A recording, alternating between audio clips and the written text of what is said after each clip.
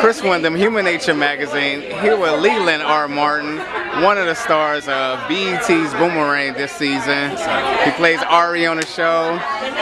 So tell us about what we're going to see this season for Ari. You're going to see a lot more Ari this season. You're going to see into my internal struggles. You're going to see just more of what he's actually dealing with inside of his head. You know, you're going to see that in-depth look into me. Okay. So at the end of the season, how do you think what people would think of your character? Is it going to be liked? Is it going to be hated?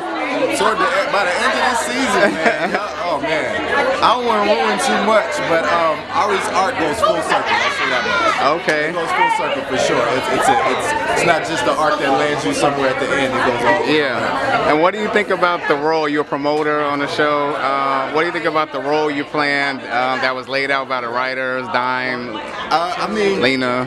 Given the fact that Lena Waithe is the captain of the ship, you knew it was going to be authentic. Yeah. An authentic person that was going to show up on that screen. You know, they write out of real life. You know, and what's real. So I knew it was going to be something that was going to speak to people for sure. For sure. Are you a fan of the first original movie? Oh man, that's one of my favorite movies growing up. Okay. And so, how do you think this is able to like continue on that legacy of like just being a great comedy? I mean, it just bringing it back and bringing it out just pays homage to it. That's true. An amazing film that we couldn't get enough of it. We needed it to come back in another form. Right. So that's what we're doing. We're just expanding that, the continuation of that story. Okay, all right. Well, definitely check Leland out on Boomerang season 2.